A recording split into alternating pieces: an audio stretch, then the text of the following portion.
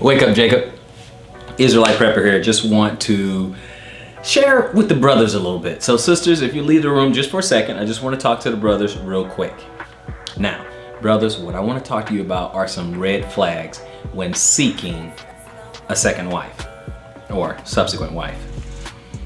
First and foremost, you have to have criteria. You have to have some sort of standard, okay? Obviously, we all want Yah-fearing women. And sometimes if you don't go to like community where they are, where a lot of them are, it's gonna be some slim pickings out there, right? So I understand. However, you still have to have some criteria, okay? They have to fit that criteria, because when we start cutting corners, you don't know what you're bringing into your household, okay? So I thought of a few red flags. There's a lot more red flags, okay, potential red flags out there. However, you want to at least have some baseline red flags, because obviously we in Israel, we don't believe in the whole dating thing. You know, we may inquire and then we decide whether or not we're gonna court, okay? So I get that, we do courting, okay? Because it's a serious affair.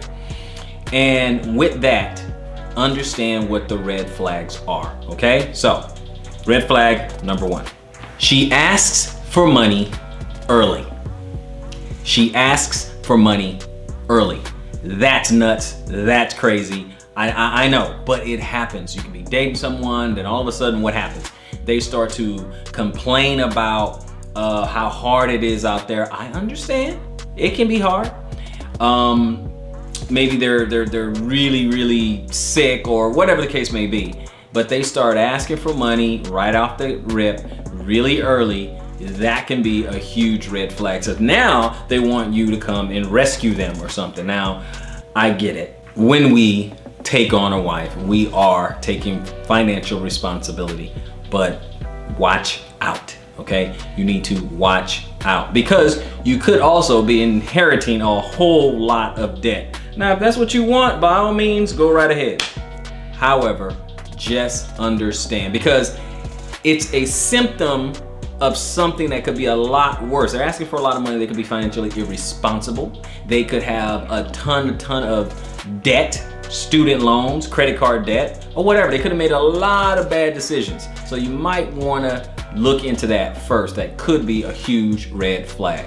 Next red flag. Everything that happened in the past is everyone else's fault except hers. Meaning she doesn't take any personal accountability. Okay, and unfortunately, you know, they may have a pretty long history, but come on, everyone has some personal accountability. If they are making themselves out to be the squeaky clean person, no matter what, then that's also a red flag, okay? There's gotta be a little bit of personal accountability. You know, hey, I made a mistake, I could have made a better decision, I was too hasty, maybe I was too headstrong, I could have handled things a little bit better. Something, give me something, okay? Give me something. Really, it's you had no fault whatsoever in any relationship. The last one, what about the one before that? What about the one before that? And before that, and none of it was your fault. I don't know, guys, that could be a red flag, okay? Third red flag, you might want to look at some cues here. If she says things like she is just free-spirited, assertive, independent, free thinker, strong-willed, she could be telling you something. I don't know. You may want to at least look into it a little bit deeper. Ask, how does she handle conflict? And listen carefully. The reason why is because you could be getting someone who is unsubmissive, someone who won't assimilate. And these things are very important, brother, okay? It's not that you are gonna be domineering and a dictator or anything like that. It's just that you don't wanna be challenged every step of the way. You don't want to be challenged at what we're gonna eat for breakfast or lunch or something. You don't want to be challenged at every turn. Some things are just your decision and you don't want to talk about it. That's just it. Now, obviously, big decisions, fine. Talk about it as a team or whatever, but as the man, you gotta pull the trigger on it anyway. But you just want to know if you're going to have someone who is going to be confrontational. You don't want to bring a cancer into your home. You don't want to disturb the peace in your home. If you have peace in your home right now, then you don't want to bring in someone who's going to disturb that peace. If she is rebellious, you want to look for signs of rebellion, okay? Be vigilant when looking for signs of rebellion and unsubmission. How can I say that? Someone who's just not very submissive, not willing to be submissive. Next red flag. If she's self-centered, if it's all about her, she's looking for you to make her feel like a princess and the world revolves around her, and all attention should be focused to her. That's a huge red flag, okay? Because if you're a man of Yah, then obviously, or you should have some sort of vision, some sort of path that you are on, some sort of goal, right? So you don't need to bring someone in to distract you from that goal, to distract you from that vision. That's why Paul says in the New Testament, when he's saying it's probably better to be single so you can focus on the things of the Most High, because someone who is married, they focus on being married. So you don't want to, not only do you not want to bring someone who is rebellious in attitude, you don't want someone to be a distraction, because you need to put all your time and attention on them because they are the pretty princess on the pedestal. Next red flag. You need to watch out to see if she is emotionally manipulative, because that's one of their strongest weapons against us guys. They will start to tug at the heartstrings and they will use that to manipulate you. See, some women are very confrontational and in your face, and they buck up to you, and you guys are just gonna go back and forth and you're just spitting in each other's face in an argument. Others are a little more subtle, a little more docile, but they will tug at the heartstrings and use that against you to kind of get their way.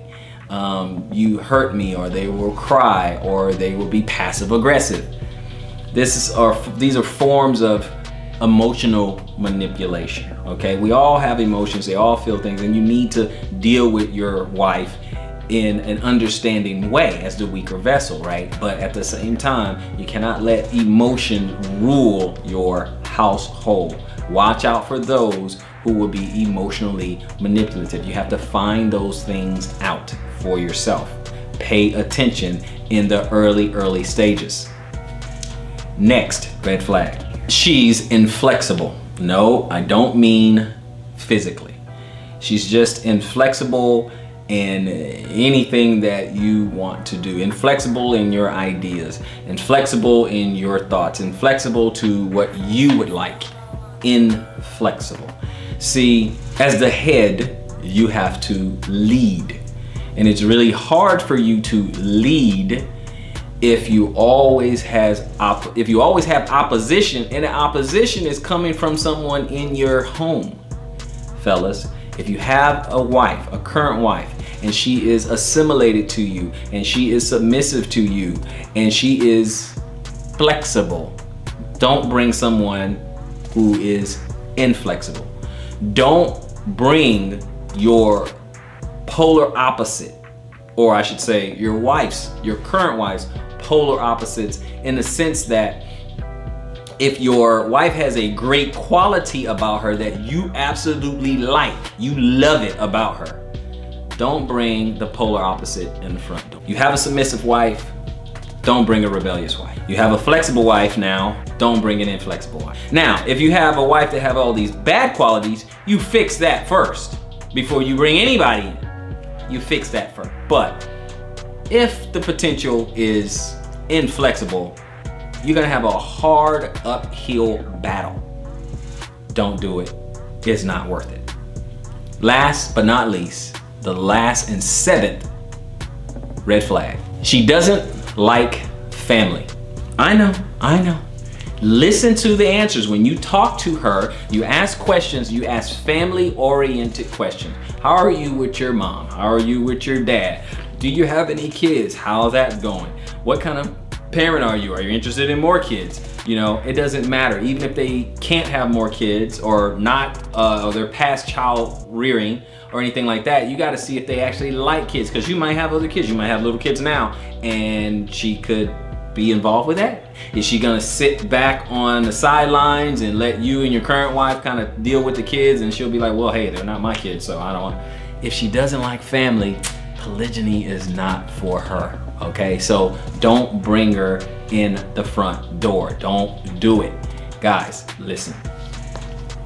Don't try to get a second wife or subsequent wife out of desperation. Don't be desperate. Be a man, be a leader. Don't be desperate. Be patient enough to look for red flags. And by the Most High in heaven, ask questions. Be upfront with your intentions and ask questions and listen for the answers. Listen. So anyway, guys, I really want to help out the brethren up there, because you know what? The quality of the journey in your life could be largely dependent on the helpmeet you choose for yourself. So it is incumbent for you and I to choose wisely. Do your very best to choose wisely. I've seen families from afar that seem to be flourishing because they have the right mates.